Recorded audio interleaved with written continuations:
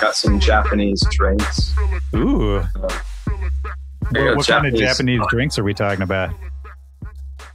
I don't know if it's Japanese, but I went to a Japanese market and I got, it's called like Picari Sweat. Oh, yeah. Yeah, that's a big That's one. actually really good. I really like that. And Go Curry is another one. There's like a grapefruit thing. I know which one you're talking. Have you been to Japan ever? No. It's crazy, man. When you go, they have, it's like vending machines everywhere. Yeah, vending machines everywhere. Crazy sodas and all these crazy, like, I've only been there once, but when I went there, it was like me and Wookie and a few other people. And every time we passed one of the vending machines, that was the deal, was like we had to get a different weird. There's like hot vending machines too, aren't there? Like you can get like a soup in a thing. Oh man. I mean, it gets really weird. I got, it looked like a soda, but you like pop the top and it was just corn inside, just like cold corn. Is this a can of corn? Yeah, I'm not making this up. It was bizarre. But kind of like a corn drink. Like you were supposed to drink it. I don't know. Right. This is not how I thought this was going to start, by the way. Yeah, I don't know. I'm interested by all the vending machine things you can get in Japan. Are you you went to the Japanese market? Are you an appreciator of Japanese culture? Are you an anime guy? I don't watch that much anime. I think I was going to start watching Evangelion, I think it's called. Oh yeah, that's the mech one. Yeah. That's like, what is it? Where is it from? The 80s or something? Yeah. Neon Genesis Evangelion. I don't know if it was 80s or 90s, but it's one of those two for sure. And it's a classic. I think it's in like 4:3 also. So it's like almost a square. Right. I really like stuff that's like that. Interesting. So, okay, so you were messing with your OBS settings, changing the camera. Now you're talking about like aspect ratio. Do you have like a visual art background? No.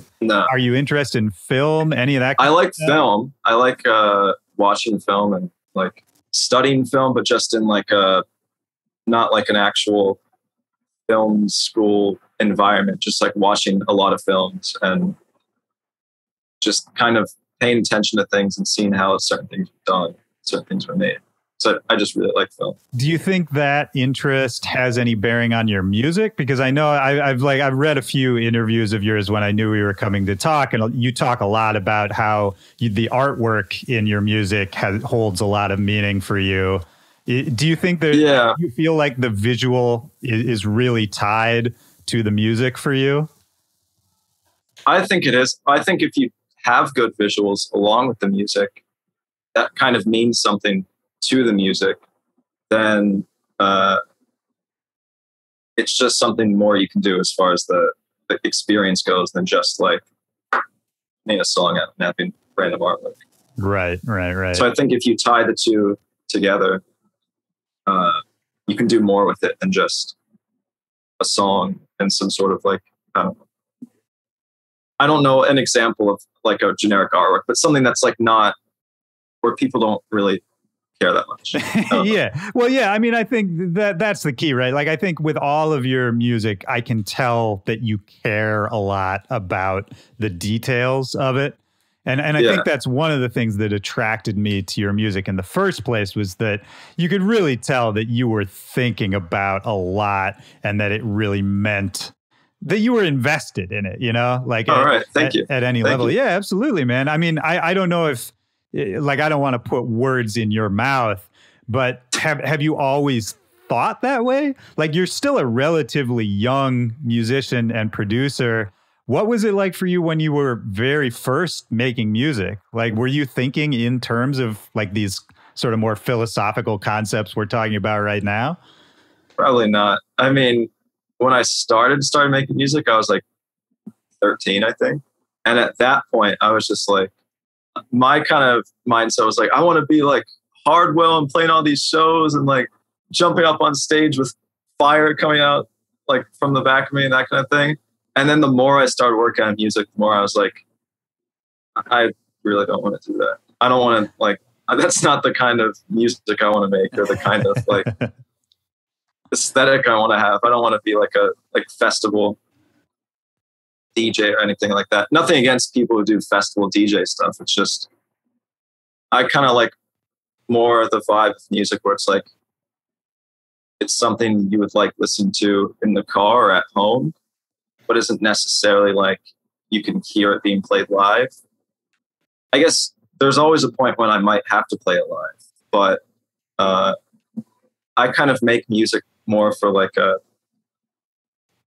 personal experience rather than like a the headphones like social versus experience. The club, right? Yeah, like an individual experience or more small experience versus being in a group of like 1,000 people listening to some giant thing. Yeah. Well, it's interesting because you said in there like, well, eventually maybe I'll have to play it live at some point, right? Which it makes me wonder, and I think someone in the chat was saying too, like, what is your relationship to doing it live, to touring and all that? Because I think you get lumped together with EDM guys and EDM girls a lot, right? Well, I think I don't know. I would say I make EDM, I guess. I don't know. Yeah, I don't really know how you define it. I mean, sometimes it might be hard to dance to, but it's electronic. Like you can't dance to all of my songs. I think there's parts in some where it's just like a bunch of Foley happening. You can't really like fist pump to that, but I mean, you could try. But you could try. I don't know if it would work. I mean, it's kind of inevitable that you have to play it live usually. Well, I mean, do you enjoy doing that? Like you've toured, you've played shows. Like, is that kind of experience not? And I'm not talking about the standing on the tables, cryo pumping kind of stuff, but just in general, like, do you like being on stage in front of people? I like the general setting of being like doing a show and being with people that you like. So I did a tour with, before COVID, and then it got shut down. We only did half of it. Yeah. I did a tour with Drew Lou, and Tasca Black was there. And that was all a really fun experience. When it comes to doing the actual show, I haven't yet found a way that I enjoy it that much as far as actually performing. Yeah. Because I still want to do more as far as like, I feel like it could be more of a unique experience if I had the right setup. But having the right setup would be a lot of money. I'd probably have to do my own tour, that kind of thing. Yeah. Are you thinking about what that would look like? Some kind of like, fully like a very live tour? More organic than like organic as far as like when there's lasers at a show or that kind of thing. Right. Trying to make those look less electronic than they normally are, or just certain environmental things. Like, they probably wouldn't let you do this at a venue, but just stupid things like putting dirt on the floor of the stage. You'd be surprised what they'd let you do. Or like plants all around you, those kind of things. And just having the experience more, I don't know, more like feeling like you're in some sort of weird nature place. Maybe. Yeah, I love that, man. You could absolutely do that. I think people have flirted with ideas like that in the past, but it's really, like you said earlier, I mean, it's really, if you have the money to do it, the venues, they don't care. They'll let you do it. But the money to do it is a different matter. The money to do it is a different thing, yeah. And I think all of the shows I've done, not all of them, but most of the shows I've done are supporting like roles for a bigger artist. So it's usually you have to work within what they're doing, and you can't really tear down what they're doing and set up your own thing just for that, and then you have to reset the stage for them. Yeah, you'll just have to work within what they have set up. So it's it can be, I guess, kind of difficult because I want to be thoughtful with every aspect of music I do. And And sometimes it can feel like there's a disconnect with the show side of it and the music side of it. Like I would want to do something that feels unique and connected to the music live, but with supporting acts or smaller budget, you can't always do that. Yeah, it's true, man. It's interesting you say that. I'm glad we're talking about this because I think this is an issue a lot of artists early on in their career really encounter, is that you can have all the best ideas in the world. You can have a clear vision. You just don't have any money. Exactly, man. Yeah. And I don't know. It's tough. I mean, some people do it different ways. Some people just wait and hold back until it gets to a certain point. Some people try to sort of execute it on a smaller like DIY level. Yeah. And then some people just say, fuck it, and kind of just jump into kind of the machine of it, whether that's opening for a bunch of other people's tours for a few years, all of it. I don't know. There's no right or wrong way, but I always like seeing where people's heads are at, like early on like this. I mean, I don't think there's any sort of like, obviously I don't have the money or the like pool as far as people goes to just jump right into and do giant shows with like a perfect aesthetic. But yeah, it is something. It's like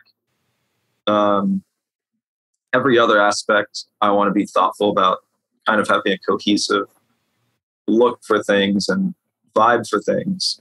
And I think it's just a general problem with maybe electronic music is when you go on stage at a venue, it's like, all right, we're doing standard lighting setup and it's going to look like some techno rave thing always. Right. And there's never really like it's not like when you go to a play, there's going to be a certain look to it. And just imagine if every like electronic music act had a unique look where you go there and you're like, this does not look like the last one I was just at. Right. This is like some steampunk looking show or something. Or you go to another one, it's like, I don't know, more organic maybe looking or different things. I don't know. I just want to see more unique setups visually. I would love that, man. I think the main thing is just the lasers that come down. There's no matter what the setup is, there's always the lasers that come down, and the lasers always look the same. Yeah. So I'm like, is there any way we can make lasers look different or do something different lighting wise? Yeah, I have a similar complaint about like cryo cannons and LED walls too. Where individually they're all fine, but I'm just like, I don't know, man. Especially for the larger artists who really do have a choice and a say in this. Mm-hmm. It's funny. I talk on this show. I talk a lot about how I think a lot of times people just sort of follow what everyone else is doing in our scene, even on a big level, like even some of the bigger names, because it's what works. And because at a certain point, the money gets so high that everyone's like, well, look, this is the safe bet. We don't want to mess things up. Yeah, we don't want to screw with it. The venue already has the LED wall. We can just show up. It'll be fine. That kind of thing. It's easier. Right. It simplifies our life, all of that. But the net result of that, I mean, at the end of the day, and I'm not calling anyone out specifically, but it's complacency, right? And that, to me, complacency is like the killer of creativity and the killer of innovation and all of that. Well, I think it's just a lot of people think when they're doing a show, it's like you want to do something that's big and feels like it's like, I guess it's similar to how there's usually always strings used in the score for a movie. Right. It's like, we know this works and it feels epic, so we're going to do it again. Versus things that are like entirely like synth-based scores, which are usually a bit weirder.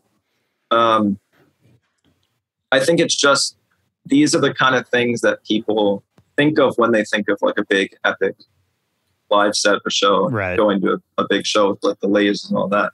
But something I really like, and I think this might have had lasers at it, I'm not sure, but I think there was like two giant people in like bear costumes dancing on stage. Okay. And this was an old Aphex Twin show, I think in like the late 90s or maybe early 2000s. And he was just laying down on stage with like this synth where he was doing random things, and he was just laying down. He was like, he looked like he was going to fall asleep possibly, but he was just sitting there doing this thing, and people were watching. And I'm like, imagine if you went to a show now and the guy was just laying down on stage. You're like, what's going on? But I feel like I don't know. It's definitely something you would talk about if you saw that. Oh, absolutely. Like, I mean, there was I don't know. Deadmau5 used to do, you want to talk about like the biggest of the big EDM, like big top shit. Deadmau5, there was a part of his show, I don't know if he still does it, but there was a part of his show where like he put a couch out in front of his big cube, and for like, he would just play a song. And he was kind of like dismantling the idea of like, oh, we just push buttons, nothing's actually happening live. And he would just play a song, and for the whole song, he would just sit on the couch and like drink a beer.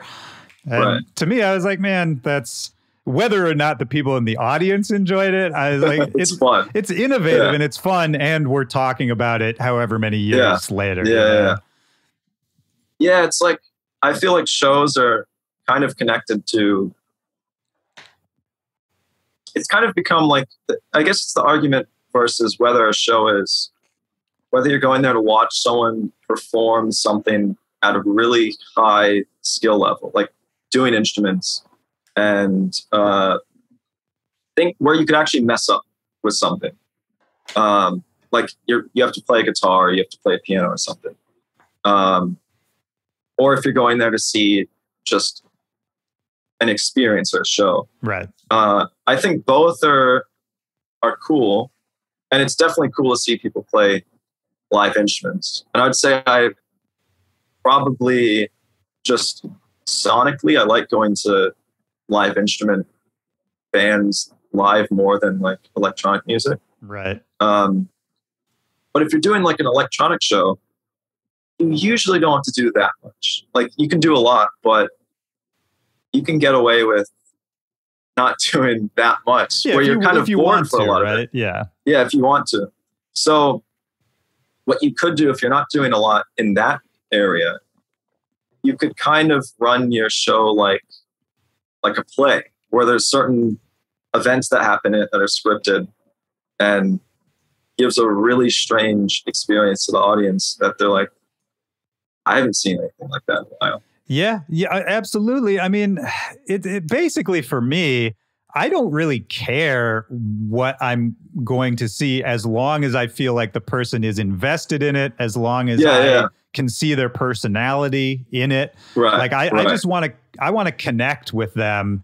And to me, it's much more boring to just, we've all been to shows where you can kind of just tell that they're just doing the same thing, like they're kind of just, they're on the track. I won't go as far as to say phoning it in, but like sometimes you go to a festival and it's like, well, I couldn't even really tell half the people on stage, like it all kind of looked the same. It all kind of sounded the same. And these might even be artists that I like and people that I like, but it's, there's this sort of, like just sameness in it. And I think you kind of from the jump were like, I want to bring this back to you and talking about what you do. I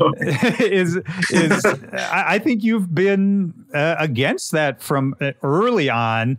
And I think it's interesting to talk about, like we were talking a second about when you started making music and like, how quickly did you start thinking about this stuff? Like, right. I never really answered that. Well, but I can maybe even ask it in a better way, which is that I'm curious, when you started making music, how quickly did you realize that, what I'm doing is sort of different, or maybe I'm thinking about this differently? Because I think when you just start and you don't know anything yet, it's so easy to feel pressured that, oh, I should do this to fit in, or, oh, this successful person is doing this. If I sort of copy that formula, maybe that's a good way to start, all of that. But I feel like, correct me if I'm wrong, but I feel like you did not do that so much. What do you mean? Like trying to make things that I think would do well? Well, to play into I think we all make things. No. But no, I guess all I'm saying is, to me, not just doing something because it's currently doing well. Yeah, and not necessarily trying to fit into a scene right away is, I guess, what I'm saying. I don't know. I mean, I've really liked like when I started out, I really liked listening to like Zed. Zed was the main, Zed and Deadmau5 and like the, what is it? Money Sucks, Friends Rule, Dylan Francis album. Yeah, sure. All that kind of music is what I really liked early on. Like super EDM stuff, like super EDM-y stuff. How did you hear that stuff in the first place? I don't know. I think I downloaded some sort of like iPad, like music making app. Yeah. And then I started making music and it was really bad. But then I'm like, this is kind of cool sounding though. I think I got recommended like or it was on Facebook or something. I saw like the Madeon Launchpad videos. I was like, this is kind of crazy looking. Because I was just like, I wasn't that into music, but I'm like, it looks like something that's just fun to do. It looks almost like a game or something. Right. So I asked for a Launchpad for Christmas. And I was like, I just want this Launchpad because I want to press buttons and make a song out of it. And then I got it. And I didn't know it came with Ableton. I'm like, well, how do I do what they're doing in this thing? Like, how do I make it so when I play something, it plays the song? I didn't know at all how to use Ableton. And eventually it just became like, I've never used Launchpad for that purpose. Of course. For like doing those things. Of course. Because after that, I was like, well, now I have to figure out how to use Ableton in order to do that thing. How old were you? I think I was like, probably like 13, I would say. Man. So 13, young, maybe, man, yeah. maybe 13 going on 14. Right. And so, yeah, I was trying to figure out how to use Ableton. And then I moved to FL because I'm like, I think it was like someone I knew how to use FL. So like, I can teach you how to use FL, but I don't know how to use Ableton. So I'm like, all right, I'll learn FL then. So I started using FL. And yeah, I think I just was working on like progressive house stuff at the time. So I was like, I want to listen to more stuff that's like this so I can kind of like figure out how to make it or get inspiration. Right. But then I think it was like, I don't know when it was, but I got a game called Sleeping Dogs. Okay. When I was like maybe 14 or 15 or something. It's like it's a game that takes place in China, and you're like, you can do like martial arts moves, and you have to fight like a crime syndicate or something. You're an undercover cop. Sure. But in that game, there was Afterlight by Rusty. Oh, wow. That song. And I was like, what is this? This is crazy sounding. Like, this is the craziest sounding thing ever. I'm like, and this isn't like progressive house. This isn't like the beat's always right, like 4/4 on the floor. I'm like, you can do so much more with music. And also like the way it's in that song, it's almost like just like a brass hit, like a standard trap brass hit. And you can almost hear it like cutting off, and you can hear it's like a one shot almost. I'm like, it's like something about just the weird, like using samples in a way that sounds kind of bad but interesting at the same time. I was like, I want to mess around more with like just, I don't know, making random beats that aren't always the same. Because at that time I was like always just doing progressive house, which is always 4/4 on the floor. Right. I'm like, it's getting it's kind of getting boring, but I still wasn't quite ready to let it go. It was kind of a tough, just mentally, it was tough to stop making that. I'm like, I like progressive house still, but I kind of knew in my head, like, I can't keep making this forever. Like, I can't just keep doing the same thing over and over again. But like, that's crazy to know at age 14. Like that might have been when I was like going on 15, kind of. I mean, it's still crazy at 15, man. Like, it's like, well, I'm just interested because you said you weren't even that into music earlier on in your life. No. And No. did you have any musical background? Like, did you play instruments? Anything like that? No, there was this, when I was really young, probably like 5 or something, I was at this like preschool or something, or I don't know what it was. And they were handing out all these instruments. I'm like, oh, all these cool instruments. And then I ended up getting the triangle. They gave me the triangle. I'm like, damn it, what am I going to do with this? So just hit it. Right. I'm like, I don't know why, but I really want the cymbals. Oh, like, sure. they look cool. Yeah, they look super cool. They're loud. Yeah. They're loud. They look cool. You just hit them together. But yeah, I got the triangle. And that was probably the only music experience I had. Yeah, so early on. I like the idea that to you, music was just the triangle, and you're like, oh, music sucks. Yeah, all music is just hitting this triangle over and over again. Yeah, I'm trying to think. No, I didn't have any music background. So then it must. Am I right? Am I right? Sorry. Not to cut you off, but I just want to see if my theory is right. That like once you jumped in, then age 13, 14, 15, got it. You know, like started absorbing all this music. Quickly started making it yourself. Like, was it just like this information dump? Did you go like super deep, super quickly? I can't quite remember. I know like when I started out, it wasn't really like, I didn't think of it as music really. I was like, it's fun to just go in here and mess around and make random things. It almost felt like a game. Were you a gamer? Yeah, I played a lot of games. Yeah. Like I was playing Sleeping Dogs, that kind of stuff. Right. And then, I mean, obviously like for my age, I was playing Minecraft and those kind of things. And then like some Skyrim, that kind of stuff. Yeah. And Oblivion. But yeah, so I played a lot of games. And I was also like, well, games are fun, but when you're working on music, it's like you're working towards something. Like you'll improve while you work on something. But it's not just like once you stop making music for the day. It's like when you're doing a game and you are playing a game, then you like turn off the game. You're like, well, did I really gain anything from that? Yeah, what do I have to show for this? Yeah, whereas when you're doing music, you'll be working on it for like the whole day, and then after that, you'll have, say, the song you made, but also you'll have the knowledge that you accumulate over the day. So it was kind of nice knowing that it was something I was working towards, and I was getting better at it. Right. And then eventually just was like, I want to become really good at it.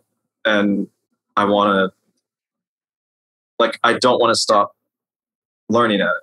I just want to keep going and keep learning stuff. And I don't know if I watched that many tutorials. I think I was just kind of, I mean, I think the way I would do it early on, and even now I still do it, is if there's something I liked and wanted to do, I would just listen to somebody that had done it and then really carefully listen to it and try to like reverse engineer what was done in the song. Right. By just what I could tell it was. I think that's like one of the best ways to teach yourself production is to listen to something you really like and try, like really take the time. Try to make it. Try to make it. Yeah. Yeah. So yeah, at that time it was like Rusty, Flume, who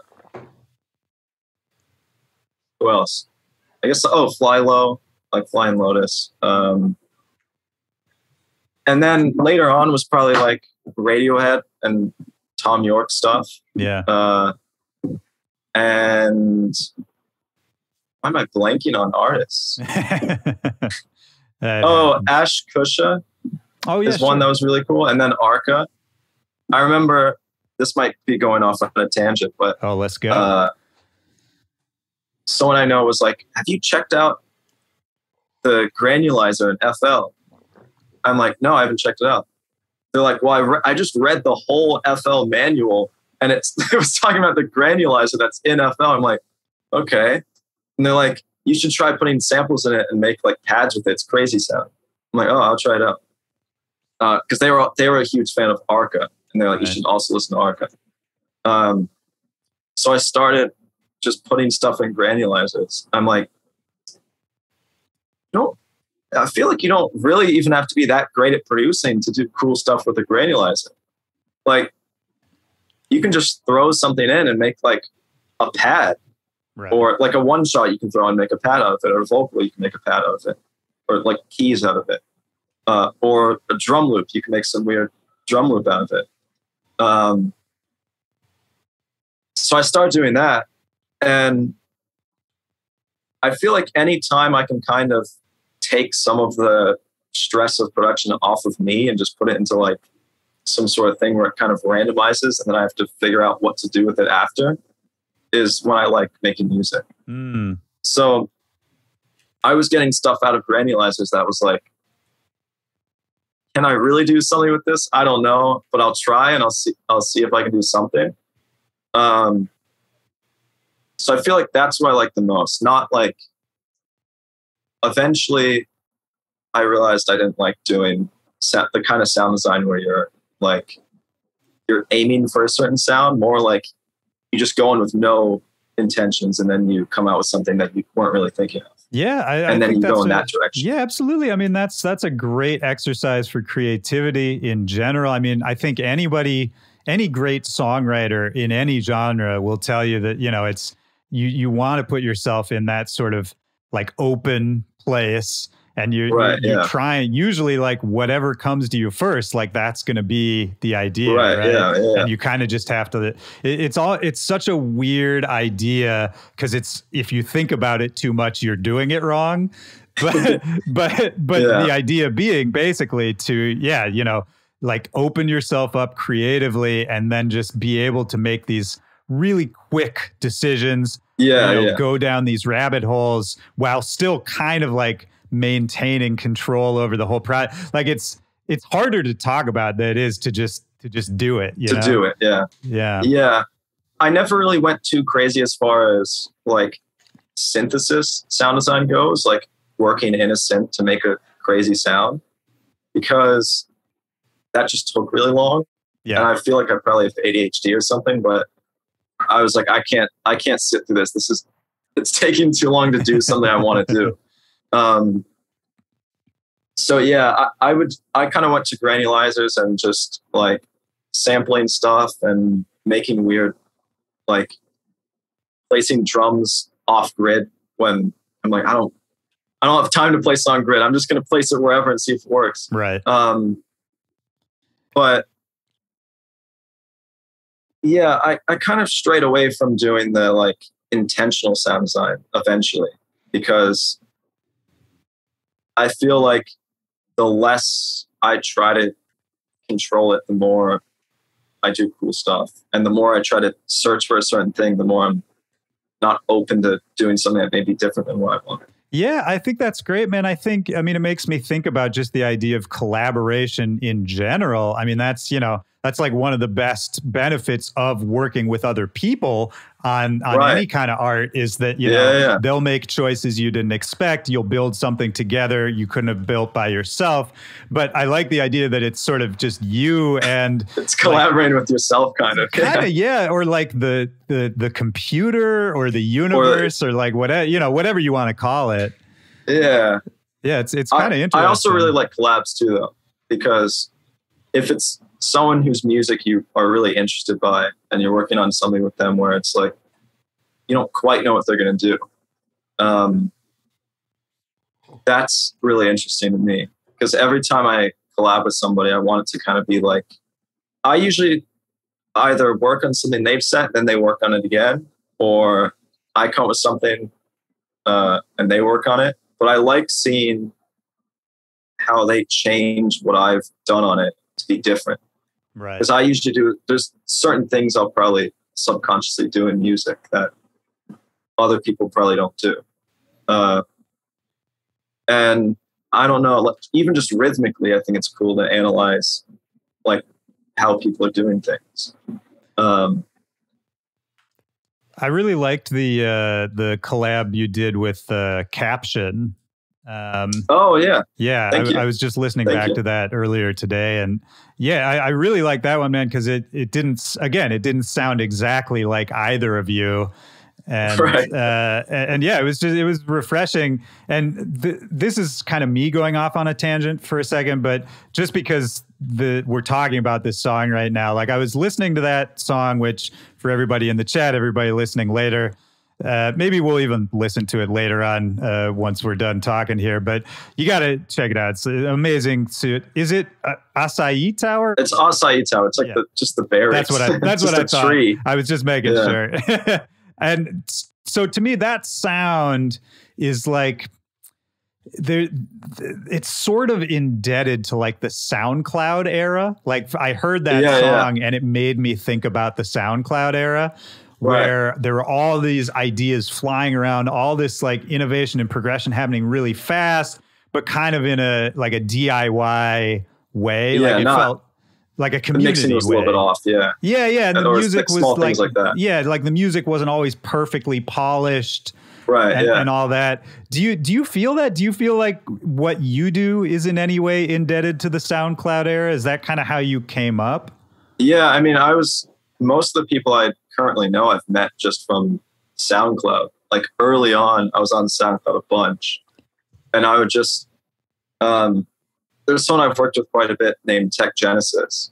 And the way I met him was I commented on a track he did with someone named Knockhill ages ago. And it was just like, this is a sick track. I forgot what I said. I don't even know what I said. I think I just said like sick track or something. But somehow it ended up that they were like, do you want to like work on a song? I think we joined like a group chat or something. We were talking. They were just like two guys from Australia, and I met a bunch of people from Australia. And we just kept talking, and then there's still people that I'll find on SoundCloud that are really interesting and cool that you don't always find that kind of stuff on like Spotify. Yeah, Spotify is usually stuff that's like usually bigger artists, not always, but usually bigger artists that you get recommended. Spotify is not a community, right? Like SoundCloud, no, there's no comments. Yeah, there's no comments. That's why I always like SoundCloud, because you could comment and then somebody could say something. It's like, I think it's a good ratio of kind of being a place where people can listen to music, but also being like a place where you could comment something, someone could reply, and then a discussion could start below it, where it's just more like a community experience.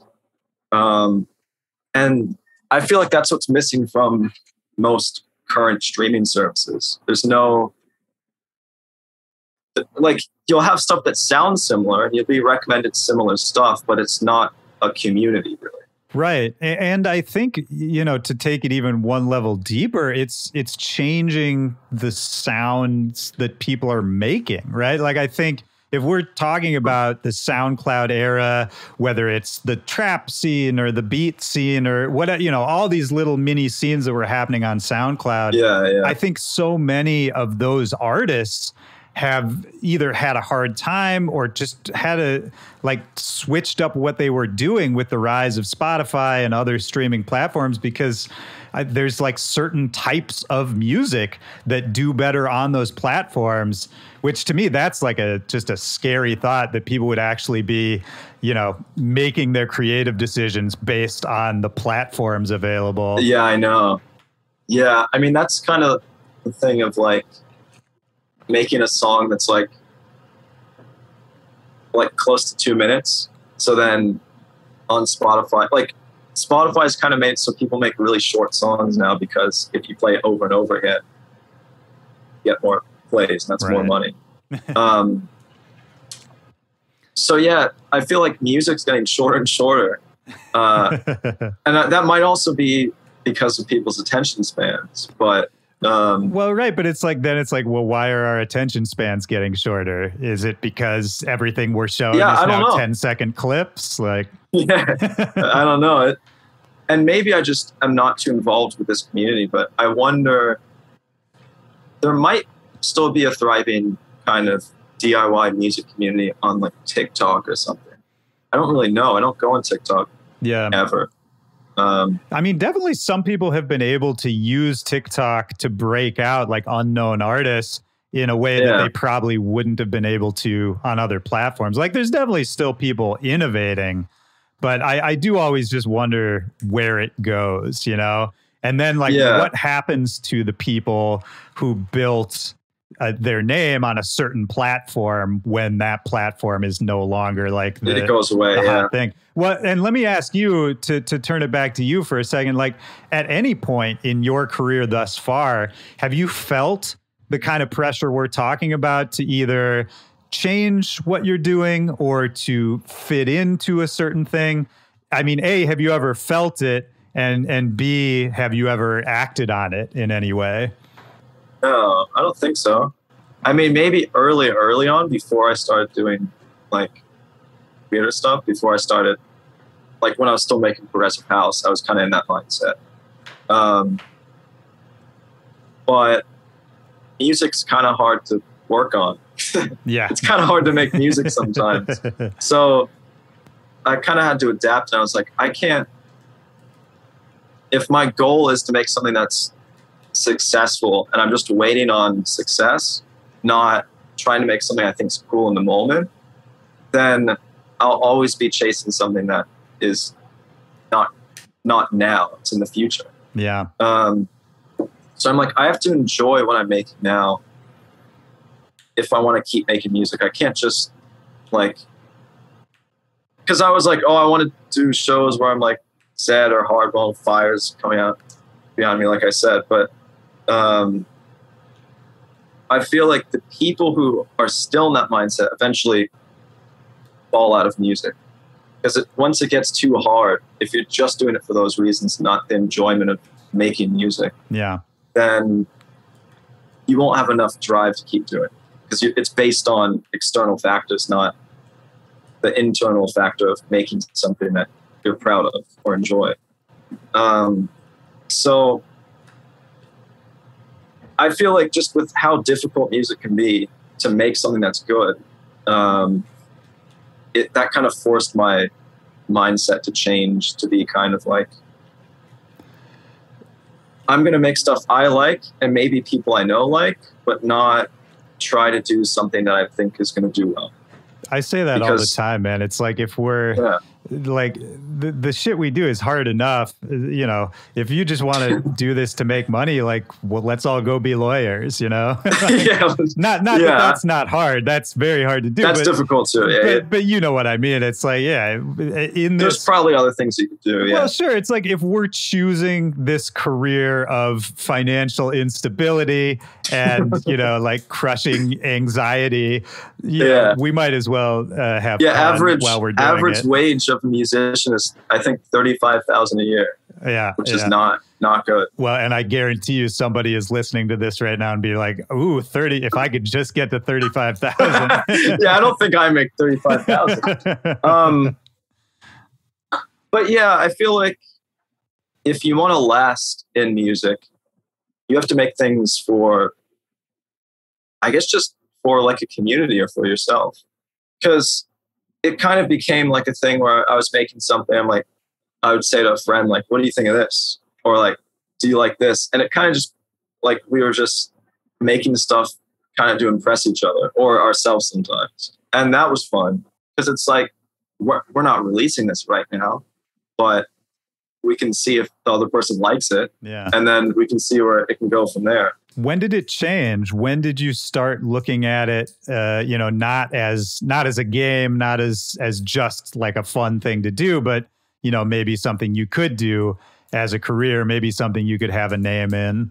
I mean, it's still a game until I have to mix the song. It's always kind of a game or something fun to do until it gets to like the technical side of it, which is like the mixing and mastering. Sure. But when did you start looking at yourself as a musician, as somebody who's like part of this bigger community, you know?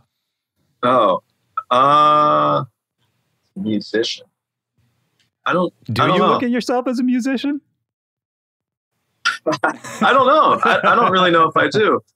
I make music, but I don't know. I just like making things, and my manager kind of figures out the releasing of stuff, but I still kind of just make things that I like making, no matter what that is. Even if it's who knows what I'll make, but I just want to make things I think are cool, even if it's like some small thing I do, like a craft I do or something, or some, I don't know, some like physical craft that I make, or maybe, I mean, this would be kind of a long process and a difficult process, but making a film or something. Yeah. So I don't know. I kind of like, I make music, but I don't know if I'm necessarily a musician. I don't know. I make sounds on a computer. Some people like it. It's a good answer, man. I think, again, it's kind of like what you were saying about creativity earlier. I think what you're doing is just not overthinking it, not overanalyzing it, and really focusing on the fun of it, which the longer any of us can do that, man, the happier we're going to be at the end of the day. The more thoughtful part of it, as far as the art side of it goes, is thinking, especially with the music that's coming up and like my album that I'm doing. We'll talk about that for sure. That is more thoughtful as far as the lore and how the aesthetics connect to the music side of it, which is something I think about more than making the music. Because I don't know,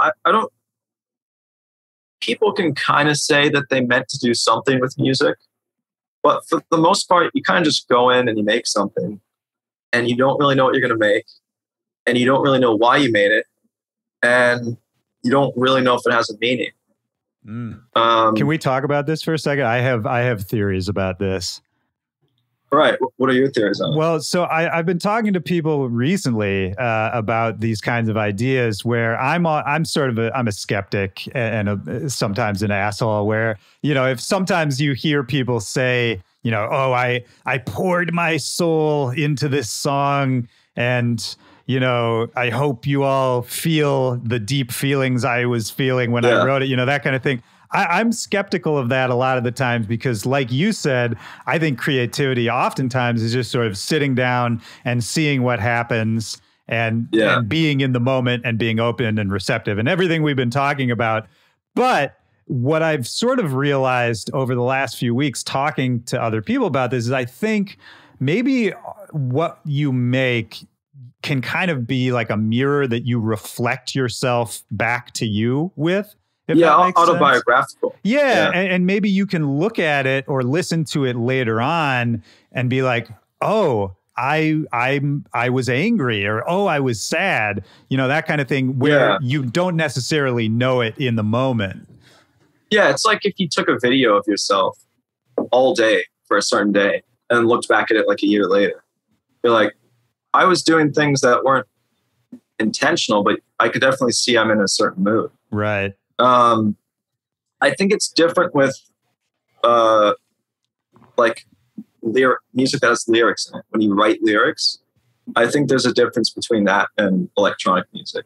Because with that, you have to think more about what you're writing than just like making sounds and kind of letting like the computer do some of it. Well, sure, because once language is involved, that like is a different part of our brain. Yeah, right? You have to be more thoughtful with that. So when people say they poured their heart and soul into it, if it's with like lyric writing stuff, it's easier to believe because I can see that you would have to take time to make sure that's right. But with electronic music, I feel like a lot of people just do it and you just work on it, and you're not really thinking about what you're doing. You're just kind of working on stuff.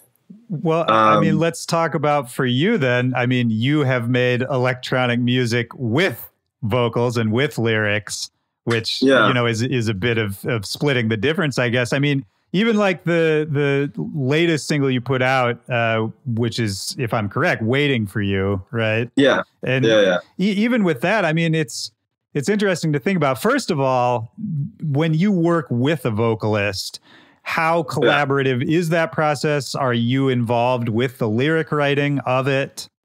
It depends on the song. With that one, I wasn't really involved with lyric writing that much, because that was done by someone named Wes Mills. He does like beat stuff, but he also does lyric writing. Right. So that was him that wrote those lyrics, and then Willow sang them. So I wasn't too involved with the writing on that one. And the lyrics were also done after the song was done. So that was kind of a different experience than some other ones. There's another song I worked on with someone named Fortune, where I wrote maybe half of the lyrics, but that was also kind of not something I thought about that much. I think the meaning of it may be subconscious or just something I was thinking about at the time, but it wasn't like, that one was actually pretty easy to write. That one hasn't come out, but that was just something I was in the shower. I'm like, I have this melody in my head. And then I was like, but what words could they say if they were singing this melody? I'm like, oh, they could say this. And I wrote it down on like my phone. And then I went into FL and wrote the melody on piano. And then I was already working with this singer, and we were trying to figure something out, but we couldn't really figure out what to do. I'm like, could you sing these lyrics in this melody over this beat? And the beat was like, it was like an acoustic drum loop and like a bass line. Right. And that's not what the song is now. But I'm like, if you could sing this, we can see what we can do with that. And then he sang that. And then I kind of made the song around it. And then he wrote more lyrics for it after that. That were things he was thinking of, but still kind of continuing the theme, lyrics. Yeah. It was the same path. So that was more, I was more involved with lyric writing on that. Oh, actually, the next song I'm releasing on Friday, I think it is. By the way, Friday the 13th. Friday the 13th. Great day to do anything. I didn't order pants because I'm like, they're going to arrive on Friday the 13th. And I don't want pants that are on Friday the 13th. No. I don't want to, anytime I wear those, those pants aren't going to fit right. Yeah. Yeah, I can do that. No, but that one that's coming out is with Pauline Herr. She's great. She wrote the lyrics for that, but the melody she's singing in the chorus is the same melody as the chord progression I wrote. Right. So it was the chord progression that she kind of sang in. And that beat I made the original beat under like a grime acapella, like a UK grime acapella, as like just a beat. Right. But then I'm like, it's kind of melodic. So maybe I could make it into a different song or like continue it with a vocalist. Yeah. So that was that. And then there's another one. Which, by the way, I have heard a lot of these. I got sent a folder of. Oh, you got sent the, okay. Yeah. So I think, is that whole playlist, like, is that all the album? Is it? I don't know how much. I don't want to spoil anything, but there were a lot of tracks. Yeah, that might be the album. Yeah, if it's about 30 songs. Yeah, it was just a little over 30. Man, that's a big swing right there. That's a big old album. Yeah, but there's another one I did with a singer named Theo, and that one, she wrote the lyrics and the melody for it too. But that was kind of more of a somewhat collaborative process as far as the songwriting went, because when we first were talking about the song and we're on like a Zoom call, yeah, I was like, let's do a tarot card reading and see what cards we get. And then based on those cards, we'll make a song around kind of the message we got from the tarot cards. Oh, that's interesting. I kind of like that. That actually reminds me of you throwing something in the granulizer and seeing what comes out. Yeah, where it's kind of like that. Yeah, yeah. So that song was kind of based around a tarot card, and various things on my album are thematically based around tarot card themes and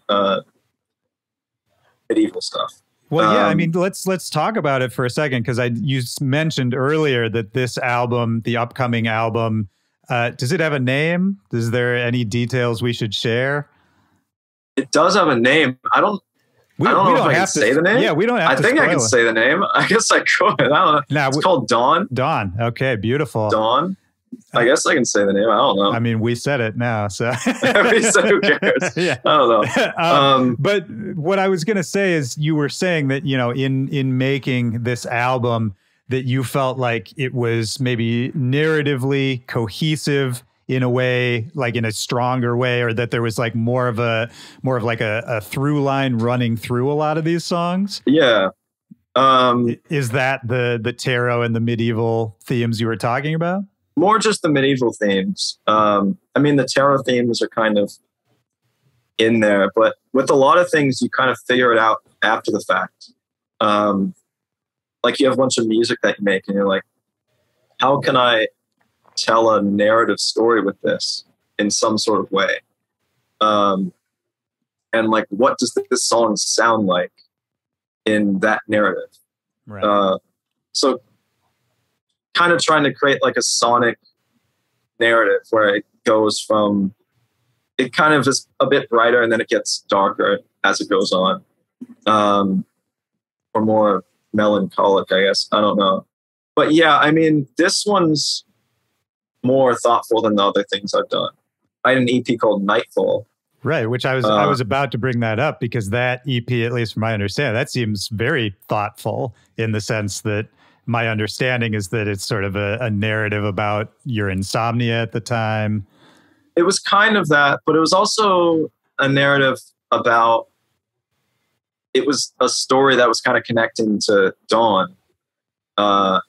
It's kind of like a cliffhanger type thing, right, to Dawn. Because it's not the first track on the album, but I released that song with Rio Cragen, that the final track on Nightfall, it's very quiet, but it mixes into the song with Rio. Ooh, that's great. Just because it's, at the time, that was going to be the intro to the album, but then it wasn't, but it still worked out because it was still the first thing I released. Right. Like, that wasn't a remix after Nightfall. But yeah, it's kind of, that was more of a narrative about a guy that's going on a drive at night to this kind of like abandoned town to find something. And the names are kind of based on things that happen in that. And God Rays is just what you see when the sun's rising. Right. And then right after you see, because the God Rays happen before you see the sun usually. It's like the first thing you see is the light come over and then you see the sun. So right after the God Rays is dawn. And the medieval thing does connect to that in a way. But I kind of want to figure out how to do that visually without like explaining the whole thing. Yeah. Like by word. But various medieval things, just because, actually, the medieval idea came from a dream. Oh, interesting. I had a dream. I was listening to my music on Spotify and it had a medieval artwork. I'm like, I'm going to do that. Oh, man. I'm going to do that. You're collaborating with yourself again, man. I love that. Yeah, I guess so. I don't know. Yeah, I guess it's collaborating with the universe. I don't know. Yeah, for sure. No, it's just like letting go kind of all of the control of music and letting some things kind of make themselves in a way. I don't know. So this one's kind of more based around a direct narrative, this album, more than kind of a theme. Although the narrative is based around a theme, but it's more structurally fleshed out than just kind of a vibe. Yeah. There's like specific things that the album's about, like a story. Right. It follows a whole story that I thought of after making the album.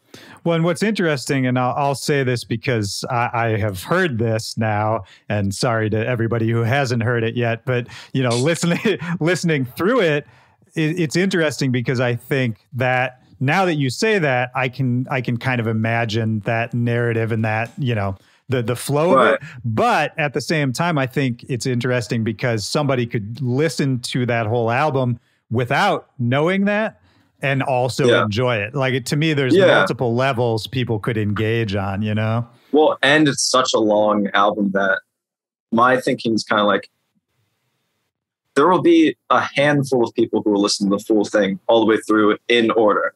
And that's hopefully a cool experience for them. But some people may just find a few tracks on it they like and make kind of their own story out of it, or their own narrative out of it, kind of, or their own album in kind of a non-pretentious way. I just want to put a bunch of music out so people can find stuff they like out of it. And maybe one person will like a certain group of tracks, one person will like a different group of tracks, but there will kind of be something that everybody can like on it. Yeah, well, I love that. I mean, certainly with that many tracks, I think you got a good shot at that. Yeah, you might be able to find like 10 or 9 or something that's like a standard album length. Yeah. And those are the tracks you like. It's interesting too. Am I allowed to talk about the record label you're working with? That's public, right?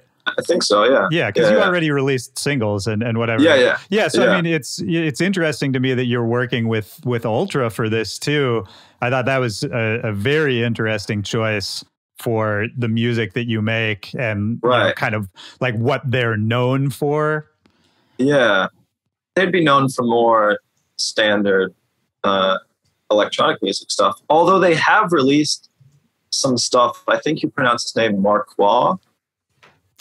It's Marcioz, I think it is. So I've seen that name. Yeah. He's really strange as far as the music he makes, and he's also on Ultra. He's done stuff with Ultra, so they have done stuff that's kind of a bit out there. But I guess who'd they used to work with, like Deadmau5 and. Well, I mean, David Guetta, those kind of people. Yeah, for sure. I mean, Ultra is like early electronic music kind of. Well, yeah, for like EDM stuff. EDM stuff, yeah. Ultra is a legendary label, but yeah, I think they're, you know, back in the day in the 90s and all that, you know, they were working with the people you named, the Guettas, the Deadmau5s of the world, a lot of like really big EDM artists kind of had their debut on Ultra. But you're absolutely right. They put out all kinds of music. I like Ultra a lot. You know, shout out to Ultra. It's interesting to me, like who ends up where at what time. Like so much of it is timing, right? Yeah, a lot of it's timing and just who offers like good deals also.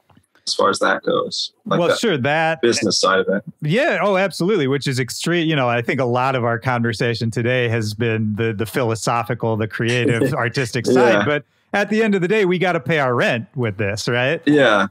I mean, I there's this thing where I'll get, I don't know what I can really say, but it's kind of like I'll be paid after I submit my album. That's when I get the money I get. And technically, because I'm mixing and mastering stuff, I haven't submitted my album. Like actually, like it's done.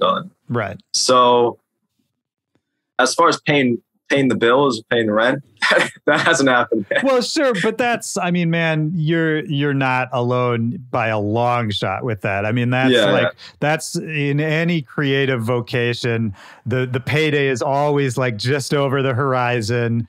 And and the people who make it in this business, man, in this game, it's the people who don't quit. Because I think like that, I think there's going to be so many people watching this now or listening later who relate to that, where it's just like, man, it's rough right now, but you know, I see what this could be. I see it on the horizon. One thing is, if you ever look at like a music artist and you're like, oh, they must make so much money. Sometimes it's true, but a lot of times it's not true. Nope, not true. even at a like a pretty high level, it's still people are constantly surprised. Yeah, man. You cannot, just because you see somebody posting festival videos on Instagram every weekend. All I'll say is recently I had an overdraft fee in my bank from a $10 plugin subscription. So yeah, it's definitely not. People who make music don't do it for money most of the time.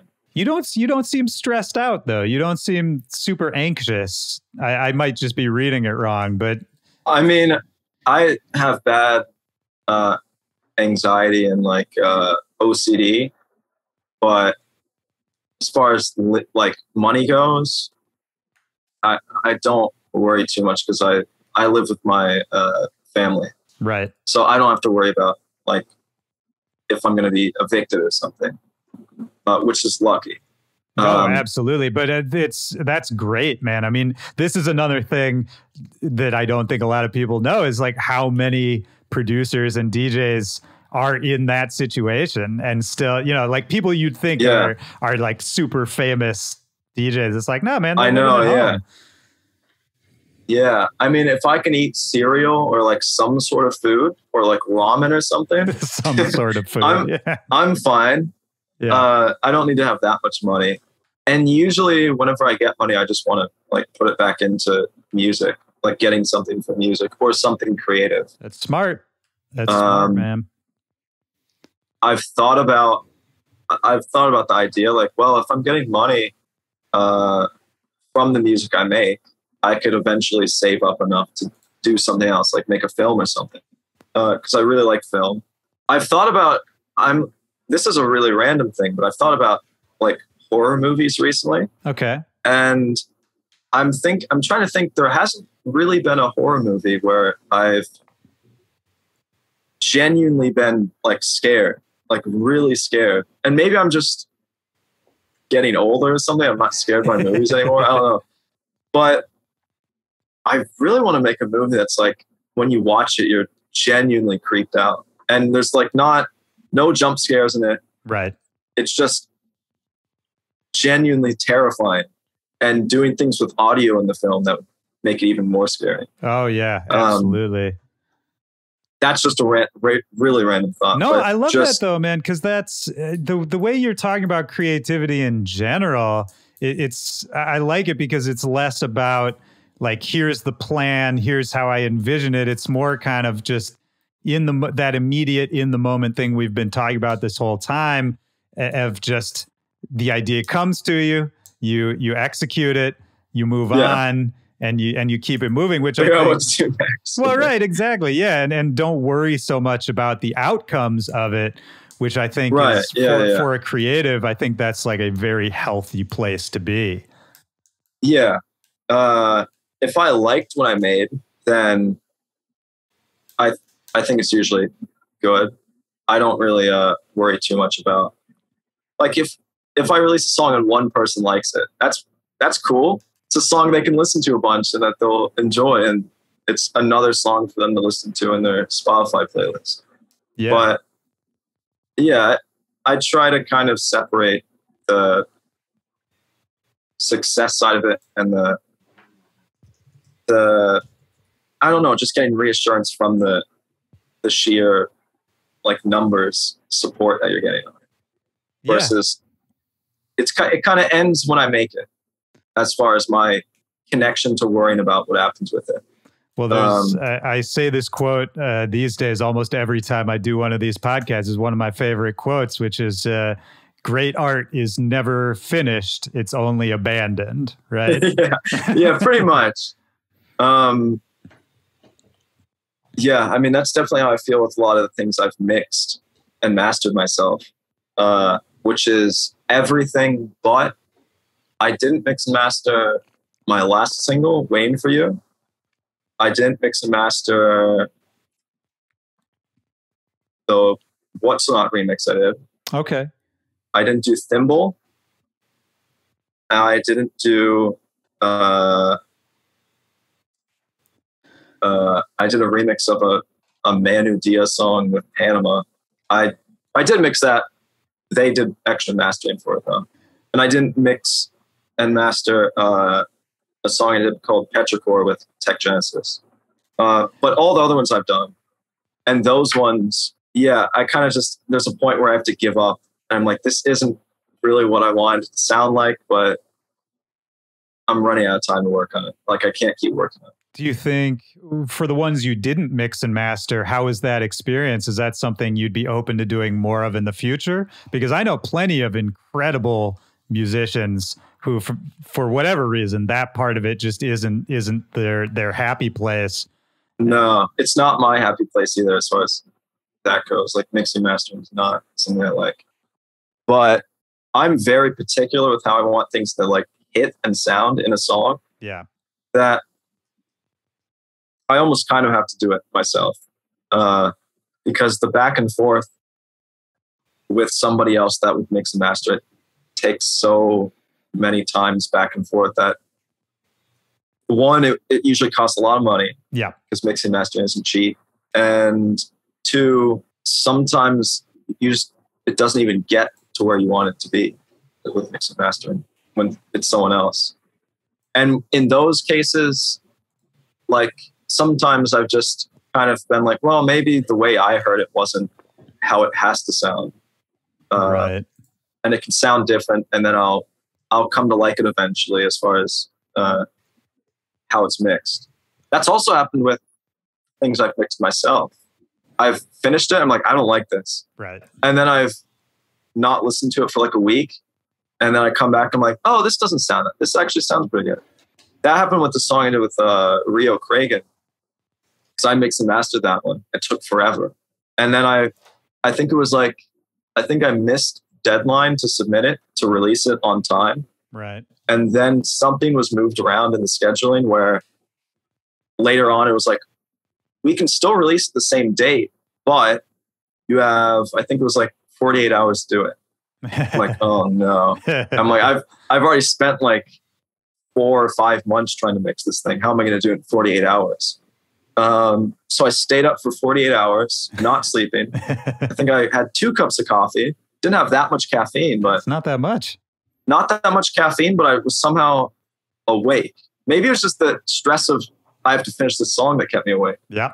And I mixed it, and then I'm like, I don't like how this sounds. Oh, and it was like never-ending car tests. Like, I made this mix of it. I'm going to go in the car and hear how it sounds. You're just going back and forth, yeah. And then at the very end, I'm like, I'm out of time. I got to submit it. And I'm like, here it is. I'm really not that happy with how this sounds. This is, I hate making music. I hate everything about music. And I'm like, but here it is. And then I woke up the next morning. I'm like, oh, it actually doesn't sound that bad. It sounds fine. And then the longer I was away from it, I'm like, oh, it sounds fine. It's actually, the mixing on it is something I sometimes reference. Yeah. For things I make now. Sometimes you need the external deadline, man. Sometimes you need somebody to step in and just be like, no, at this time it will be done. Yeah. Well, mixing mastering is difficult because your ears can sometimes just, after a while, start deceiving you, where you're not hearing it the same way you would normally hear it. And yeah, that's the most difficult thing, the technical side. But I still don't really feel like I know how to mix and master. It's like every time I try to mix and master a new song, I'm like, I don't know what I'm doing. I don't know what I did last time. I feel like I forgot how to do it. Right. And I try to like figure out, what did I do last time? How did I do this? I don't know. I should have like saved a video of me doing it or something, so I remembered how to do it. So I don't know. I still feel like every time, even with just making a song, not even mixing and mastering, I don't know what I'm doing every time I start a new song. I think that's good. Honestly, it might not feel comfortable, but I think that's good. Like, I've talked to so many people, man, and yeah, we don't have to go too far down this rabbit hole. I know we have a whole bunch of questions from people too that I want to get to real soon, but I do want to say, you know, I've talked to plenty of people on this podcast who have been doing this for decades, had incredible careers, all of that. Nobody knows what they're doing. Nobody, you know, nobody knows. Even the people we look at as geniuses and the people who always, you know, everything they put out, it's like, oh, this is so incredible. They don't know what they're doing either. Yeah. Yeah. That is something I've realized. But I feel like the best art is made by people who constantly feel like they're learning when they're making something, and never feel comfortable with where they're at. They're always like, I've done this, now I got to move on to something else, because if I keep doing this, it's going to get stale. Yeah. Just always kind of being on edge about what you're making and trying to change it up is, I think, a good thing, even though it can be stressful as far as what am I going to make next? Right. But that makes me think of what you said when you were a kid, just figuring out this stuff, you know, comparing it to gaming versus, you know, making music, is that when you were making music, you were always learning. You always walked away with something, some new technique or some new progress thing. I mean, I think that we're talking about the same thing here. Like that to me seems like a through line in this whole conversation. But yeah, man, I'd love to, we've got a bunch of people in the chat here and a bunch of people who have been asking questions. If you're down for it, I'd love to throw a couple of these at you. Yeah. What are they? Yeah, all right, let's see what they are. I'm looking right now.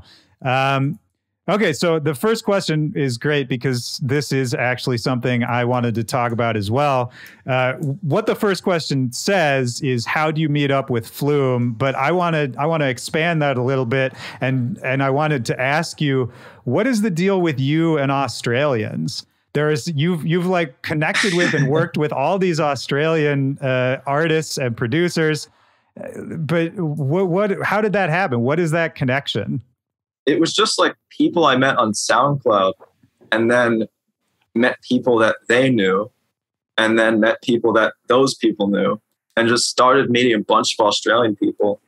And then because of knowing all those people, I kind of became part of a small like Australian beat community, which kind of made me more known in Australia than even the United States possibly. Oh, so you were maybe a little bigger in Australia before here.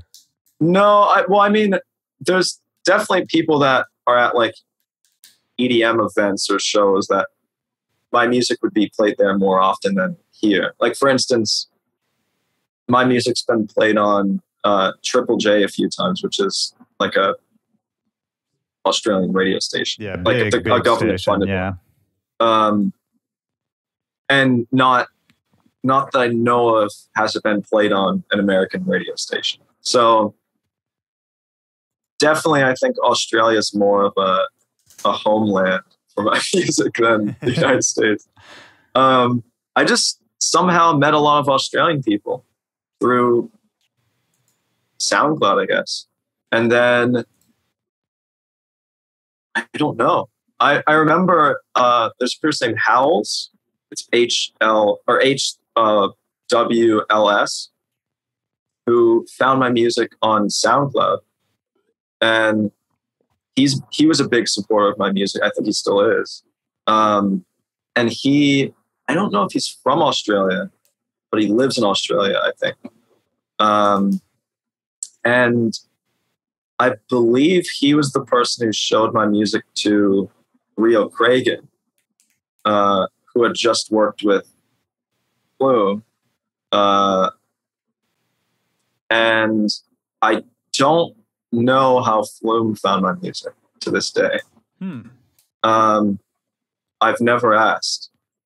But I had worked with Rio quite a bit, so it could have been because of that. I don't know. But yeah, I just got a random message from Flume on Instagram one day, and I happened to be in LA, so we met up that day. Or no, a few days after. But we're like we're both going to be in LA so we can meet up. And then met up with him like 2 months after that. But then then COVID hit. Yeah. And we obviously can't travel around, but we still worked on stuff like over just the internet. So yeah, I don't know. That's how I met him. I think What So Not found my music on SoundCloud. I love that remix you did for him. That's yeah, that was like right after, or pretty close after. Or no, it wasn't. It was like a year after. I don't know. Yeah, no, it's dude. My brain doesn't work, but same. He found my music and then was doing a show, like I think the next year. And before I was doing the show, I was working on that remix because he was like, if you want to do this remix, I could have something cool to play out live. And then worked on that. And then when I met him in person to do the show, we kind of both worked on the remix. So it was like a remix I did, but also he did some stuff on it. Right. There was like an instrument called a Dilruba, I think it's called. Where he's like, let's add this to the end of it. I'm like, all right. I'm like, it's kind of weird. It's like I'm like, I don't know what's going on. It's like a collab with What So Not, but it's also a remix of one of his songs. I'm like, this is kind of crazy. But yeah, I don't know. I don't really know how anything happens in music. I just try to go along with it. I don't know. I'm just excited when I meet new people. I don't know. Yeah, well, I think the support of, you know, some of those people you just named is probably how a lot more people became aware of your music too. Yeah, it's just an interesting connection, I think, because they all happen to be Australian. And yeah, I don't know. That might not mean anything, but it's just interesting. I would say What's Not is probably the biggest force in like my success, I would say, as far as a big artist helping out with what I'm doing. Like he was he's been very helpful. He's great, man. He's the best. I love him. And I'm grateful for him liking my music. I don't know. Yeah, 100%. It's wild. Yeah. Is it weird to talk to Flume, work on stuff with Flume when I assume he was somebody you were listening to early on? Yeah. Yeah. I don't know. It's a weird kind of fever dream working with all these people. Even What's Not, because I remember listening to like Divide and Conquer and I mean, when all this stuff came out, I was young. Yeah. like really young, right? Really young. Yeah. I'm just turned 20 in July, like early July. Yeah. You're still really young. It's crazy. I was really young when a lot of that came out. Like Divide and Conquer, the Inner Bloom remix by What's Not is one that I really like. I would put that up there as probably one of the best EDM tracks or best electronic tracks of all time, I would say. That's What's Not Inner Bloom remix. Strong statement, but I think there's definitely an argument for it. I think that's one of the ones. I really like that remix. Oh, I love it. I love it. I think it changed it changed, like it made a big impact. It changed the course of how some people were thinking about what they were doing. But then, all the Flume stuff is also, it's just weird working with all these people. I don't know. Yeah. That's fine, man. You don't have to know. It's fun too, right? Like as long as it's fun. I don't really understand it still, but I don't know. I guess they like my music. Yeah, I'm pretty sure they do. Yeah. Well, speaking of your music, this is a question that actually a few different people asked. They're asking, would you ever break down any of your tracks, do any kind of like production videos where you're going into your sessions, talking about how you made them? Yeah. Well, I mean, I work in FL, so a lot of my songs end up getting corrupted. That's a great answer.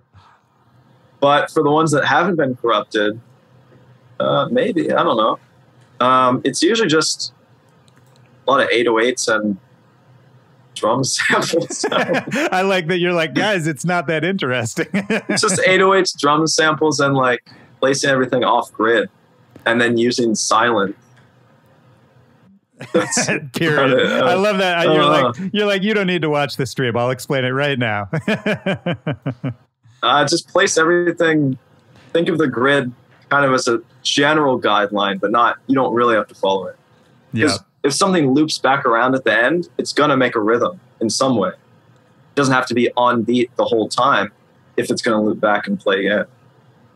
Yeah, true. Absolutely. And yeah, that's right. As long as part of it is quantized, the rest will follow, right? Yeah. Think of like you have this amount of time to make something, and at the end of it, it's going to cut it off and play again. And the repetition of hearing it over and over again will create a rhythm, even if it's not on beat. Yeah. Oh, absolutely, man. I completely agree. I think that's such a like, even if you take sort of the micro of that idea of just moving stuff just a little bit where you can't, right. Where it doesn't even sound like it's off the grid. You know what I mean? Right. But like just those little subtle things can totally change. Hi-hats over a bit. Can totally change how a song sounds, how it makes you feel. It's crazy how those tiny choices. Yeah. Yeah. How do you, okay, so this is from Amanda, who says, how do you discipline yourself with beat making and practice? Do you have a work schedule you stick to, or is it more open when the moment hits you? No, I don't really have a schedule. I just make music a lot because I like making music. So I come back to it a lot. I think it's important not to beat yourself up if you're thinking you're not making progress, because there's times where you may not make that much progress, but there's other times where something will click and you'll be a lot more productive and fast at making something. But I think the more you stress about, I feel like I should be making more, I feel like I should be like more productive, stresses you out more and makes you just not level-headed when you're trying to make something. So just kind of make things when you want to make things, because that's probably when you'll have something cool to make, is when you actually want to do it, versus like trying to make something that's not working out and you're getting frustrated. Yeah, absolutely. I mean, you can never, you can't put inspiration or creativity on a timer, right? Yeah, we've been talking about this the whole time. It's just those moments when it hits you, and we're not always in control of that, which actually brings me to another question that this is from Toha in Las Vegas. Shout out to Las Vegas, asking about what kind of non-musical things inspire you. Because I think if we're talking about sometimes you're not inspired to make music, you do it when you want to do it. Sometimes I think you got to step away and you got to let life and the world do something to your brain in the background before you can come back to it. I don't know. I guess random things.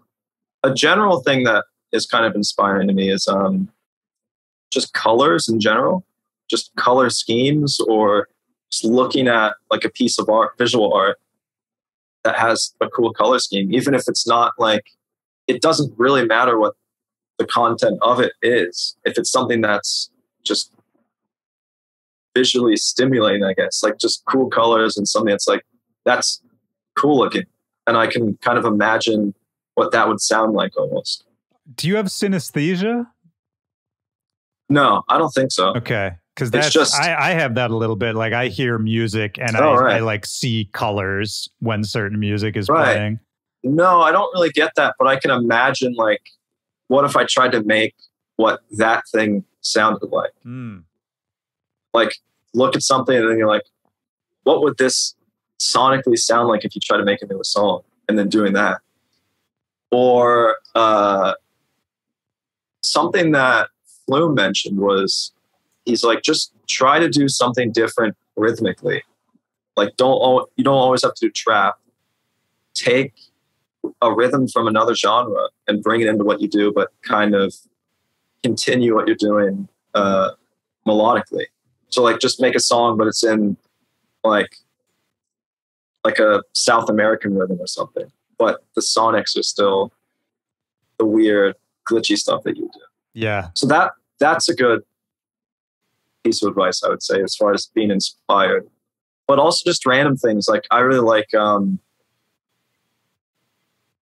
just there was a whole time where I went on a like spree of watching stuff about mushrooms. Okay. Like just mushrooms in general, not like the psychedelic ones, but just mushrooms, and how they can do all these complex things about making like essentially like wiring systems, like the way they connect to each other. And how I think it was like they remade the New York subway system or something, but more efficiently than it was built. Just the fungi, whatever it is, created this system that was more efficient to move through than what humans design. And just random things mushrooms can do, and all the health benefits some mushrooms have, like lion's mane mushrooms, have a good effect on I think delaying dementia, I think it is, or Alzheimer's, right? And help with anxiety. I think that's a random thing, but just reading about like some random thing, you're like, oh, this is cool. And then I feel like the best thing to do to be inspired is to just do random things that may not seem productive, as far as like just learning about things. And then you'll kind of be in a learning mindset after you've learned all these things. And music might be more enticing to make after you've kind of gone in that mindset, because you're like, what can I learn from making music, rather than I got to make a track, I got to try and create something. It's like, what can I learn from making music? Ooh, that's a big one. Or scents. That's the other thing, just smells. Because smells are the strongest thing tied to memory. Strongest sense tied to memory. So if you smell something that's you haven't smelled in a while or is different, it will put you in I feel like it puts you in a different headspace than where you currently were. Well, and smells. That's why smells can. Walking helps, I think. Yeah. Oh, absolutely. Walking's huge too. Smells, much like music, at least for me, can immediately snap you back to like a memory or a moment in your past too, which I think is a perfect. I think analogy. Having the right smells in your environment is really important. If you have a good smelling environment, like I have a humidifier with tea tree oil in it, which is, by the way, Australian. There it is again. And that smell, it's just a nice smell. And I feel like your environment is definitely a big factor in what you make, like where you are when you make it. Just physically, mentally also, but physically as well.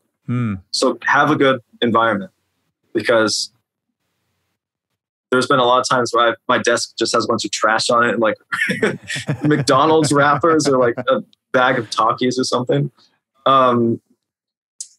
And if you have a better, clean environment that's nice visually, I feel like it's better to have that. Yeah. Oh, 100%. I mean, I think about this too. And this will tie in to Michael from Colorado asking just any thoughts or memories you have about your song Firecracker. And if you can remember, I'm curious what environment that was written in and what was going on, around you at the time. I don't know. I think I was really sad when I wrote that. I don't know why. I mean, do we ever know, I think I was, for some reason, really sad when I wrote that. And I honestly don't remember. I feel like I should remember, but I really don't. But I mean, it was the same room I've made everything else in. I don't know what headspace I was in for that. I think I was just sad for some reason, but I can't remember why. Yeah. I mean, we don't always know why, man. And it's, I think I knew why, but I don't know. At the time, yeah. I understand. At the time, yeah.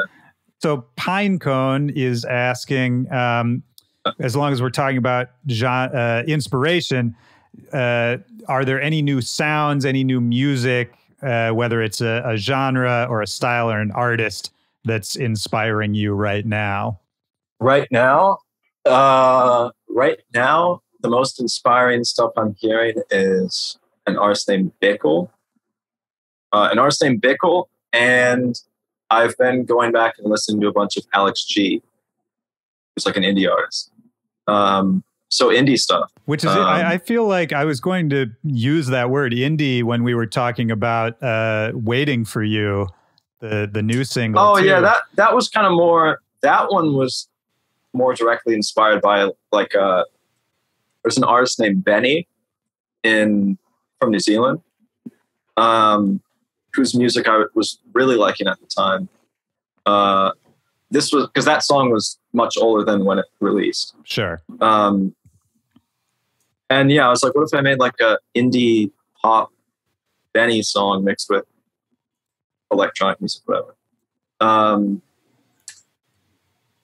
And then, yeah, I would just say indie stuff. But like recently, a lot of sad indie music. I've been like dark, sad, melancholic indie music more than like indie pop kind of stuff, or bedroom pop type stuff. Well, you're out in Portland, right? I feel like sad indie music and Portland is like a match made in heaven. Yeah, probably. And then I've gone back and listened to a bunch of Boards of Canada. Oh, Boards of Canada is amazing. Yeah. So that kind of stuff. I don't know what the hell kind of music I'm listening to.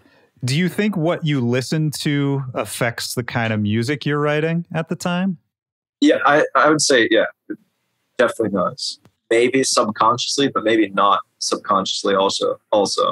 Like, if there's something I like the sound of and I listen to it, I'm like, this is really cool sounding. I'll be like, how can I mix that with what I do currently? So as far as the indie stuff goes, I do kind of want to find a way to mix like sad indie music with electronic music, but in a way that makes sense. That isn't like there's a guitar playing, there's a build up that drops into this like thing where it's actually like it's part of the songwriting of the indie song. So yeah, it definitely, yeah. What I listen to affects what I make, I would say. Which, yeah, that makes sense. But yeah, it's interesting to hear. It still carries over from what I've done, kind of. Like what I've done still carries over into what I make because it's the skill I've built up the most is what I know how to make. So there's always going to be kind of the clipping drums, wonky sound in there because that's just kind of how I know how to make music. Yeah, which I think it's good to have. I mean, not only techniques that you rely on, things that can simplify your workflow, but that's, sonically, that's like an identity too, right? Yeah. Which is actually another question that somebody asked. You're like just opening up all these questions. It's great. Lucas, who's listening or watching from the Czech Republic, was asking about your drums and saying, basically, how do you make your drums sound the way they do? He says he finds them special and unique. I mean, he's asking technically about, do you layer samples? Do you have some special technique? Yeah. And I think it's a good question. It just depends on the sample that you find. And then using a soft clipper to just make it really loud and then clip it a bunch is pretty much, that's how the drums are done. Yeah. I don't know. K-Clip's a good soft clip plugin if you want a specific plugin. K-Clip. Hey, that's good. Yeah. Sometimes I think people do listen to these and just are like, no, tell me the specific, tell me exactly what to do. I feel like that's the same reason everyone watches tutorials too. It's just like, another thing, layer a hi-hat with the kick if you want to sound a bit better, and then clip it with the kick and the hi-hat together. There you go. In a soft clipper. I like that. That's a specific thing you can do. Yeah, I think it's funny, man, because I think so often, and I don't know if you were ever like this. You said you didn't watch a lot of tutorials coming up, but not too many. When I was young too, and just learning how to make music, it's natural. You're just like, well, no, just tell me how to do it. Just like, I want to know the secret. But then really the answer is always that there is no secret, right? And that we're all kind of figuring it out as we go. Yeah. I would say for the specific questions like that, where it's like, how do you get the drums to sound that certain way? It is helpful to know kind of the process. So it's mainly just sample selection and clipping things bunched with a soft clipper. I didn't know until way later on that I should have been using a soft clipper, because I was just clipping the master, which didn't always work, because I was like, well, why does it not sound good when I clip this song, but it sounded good when I did the other one? It's like, if you're clipping it with a certain, it depends on the range of frequencies you have in the song. So yeah, soft clippers help a lot. Make sure you use a soft clipper if you want to make something sound like it's clipping, but not actually be bad in the mix. Yeah. That's something that I didn't know for a very long time, until like last year. Well, we're putting it out there now, a little present for all the up and comers listening to this. A bunch of people are asking about more album details. Is it coming this year? Can you say that? Do we know that? No, I don't think it's coming. I think it's next year. Okay. Got it. Yeah. Good. But singles are coming out. Yeah. Because there's a lot of tracks on the album, so there's a lot of singles. Yeah. There's a lot of tracks on that album, man. I love that you did that. I mean, there's a lot of tracks. This is maybe a good place to ask you, is there anything, as we're kind of wrapping it up here, is there anything else we haven't talked about, anything coming up other than the new single coming out next Friday? Anything else that's on your mind? Anything else you want to let people know about? I don't know. I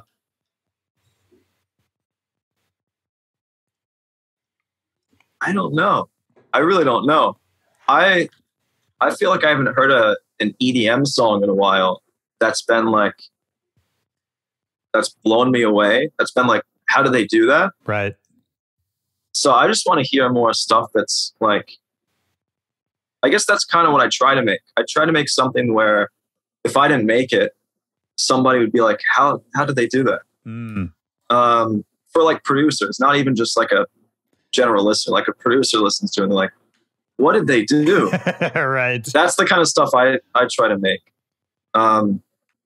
So I don't know. I just wish maybe I should just go on Spotify a bunch or something. Maybe I haven't heard enough music, but I just want to hear more stuff that's like, I don't know how they did it, and I haven't heard that much recently.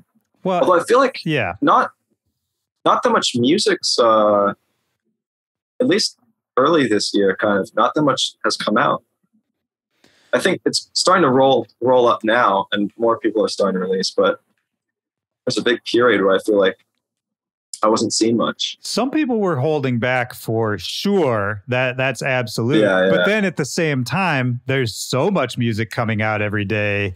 That's true. It's like way more than ever.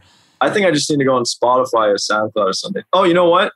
On the same day I'm releasing a track, an artist named Heresy, who's a good friend of mine, is releasing a track, which is a really cool track. So I'd say check that out too, because that is something that is in that vein of stuff that I'm impressed by recently. Yeah. And another artist, there's a smaller artist from Australia named Tim Zen, who's doing crazy stuff. I really like everything he's doing. So I would say check out his stuff too. Yeah. I don't know. That's great. No, that was like, some people just say, nope, I'm good. And no, you gave us like 5 things, man. That was great. I want to hear people making and releasing crazy music. So anybody listening, try to make something crazy and then send it to me. Yeah, please. I mean, we started off this conversation more or less talking about this same idea that, it's so easy to get stagnant with this, and it's so easy to just make something that just to try to get in with the scene or the sound or just to be a part of it. And I think the argument we're making here is like, you really got to examine your motivations. Like, why do we do this? What do we actually like? What are we actually excited by? And right. How can we push it forward? Like, if we're not pushing it forward, what's the point? What are we doing? Yeah. Yeah, I don't know. I guess that's the message of today. I think so too, man. I mean, there's a few messages, you know, the new album and looking out for the new music is absolutely part of the message. But man, I'm going to ask you one final question. It's the question I ask at the end of each one of these episodes. Just looking for a time in your life, a moment, a memory, could be from any time, when in that moment, music really deeply affected you, really had a deep impact on you in the moment. And it doesn't have to be significant. It's kind of just no wrong answer, whatever you think of first. When I first listened to, just the mental space I was in wasn't great. It was just a time where I was just not doing that great. When I first listened to the song Unmade by Tom York from the Suspiria soundtrack. It's called Suspiria soundtrack. That song, I don't know what it was, but just the sound of it. And I guess what he was saying was probably when it's affected me the most. I'm like, it was also like, this is just him singing over piano. You don't have to do 1,000 elements to make something that sounds new and fresh. You just have to use it in a way that's cool and unique and updated. So it was just that. It was just listening to that and being like, one, something about the songs, I'm going through it right now. I don't know. But two, it's like he's just using two elements pretty much. I mean, there's like ambience in it, but pretty much just two elements and doing so much with it. So that's when I was kind of like, maybe I don't have to throw a bunch of crap into a song to make something cool. You just focus on making the small amount of things that you have as good as possible and as unique as possible. I think that's such a great note. I talk about this all the time where, you know, if you're in the middle of working on something and you don't know what it needs or you're not quite there yet, of course, the first instinct is like, oh, well, what if I throw some chords on top of it? Or what if I throw in this crazy fill? But the answer is always, what can I take away from this? What can I take out of this? Or what can you make better that's already there? Right. Like, how can you take like an 808, but put so many weird effects on it that it sounds like a new 808 or something that I want 808s to sound like that from now on, or that kind of thing. Yeah, I don't know. Just making sure everything in the song has a place and is doing the best it can to make a unique song. I love it, man. I love this whole conversation. I wasn't sure exactly what we were going to talk about, but I feel like we hit a couple themes like really strongly. I really enjoyed this. Oh, thank you. No, yeah, thank you. It was a interesting conversation. I see that cat's laying down in the background too. Oh yeah. You know, he's been there the whole time, which is rare. Usually about halfway through, he gets up and yells at me. It's a good sign, I guess. Yeah, no, he's chilling. Yeah, man, that's it. We don't got to draw this out. I appreciate you doing it. Right. I hope you had a good time. And yeah, love to come back and do it again sometime. Yeah, thank you for having me on. Hopefully I didn't like ramble on about random stuff too much and talk too much about just one thing. It's stuck on it. Oh no, that's literally that's like the point of this show is doing that. Right. Okay. Yeah. I just hope I didn't like start talking so much that it didn't make sense. I don't know. Oh no, it was great, man. I really truly enjoyed it. And thank you. Yeah, I think everybody watching this and everybody who's going to listen to this later feels the same way, man. This was fantastic. I appreciate it. And it's great to meet you, man. Thank you for talking. Oh, dude, thank you. And have a great rest of your day, man. I'm excited excited for the next time we cross paths. Well, if you're ever down here, there's a lot of coffee places. Probably get a coffee. Hey, that sounds like a plan. Have a great rest of your day. It's been great talking to you. You too. Thank you for talking. Thank you so much. Take care. Take care. Peace.